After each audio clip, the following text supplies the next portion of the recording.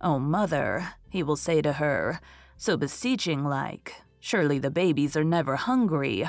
Oh, not the babies, mother. Just say the babies are not hungry, mother." And she cannot say it, because it would not be true, and she's at her wit's end. They try to keep such things from him, but he finds them out, and then they cannot comfort him. It breaks my heart to read about them myself, Mrs. Doctor dear, and I cannot console myself with the thought that the tales are not true.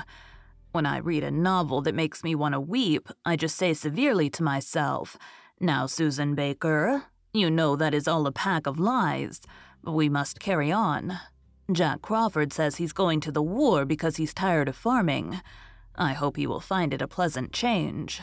And Mrs. Richard Elliot over harbor's worrying herself sick, because she used to be always scolding her husband about smoking up the parlor curtain.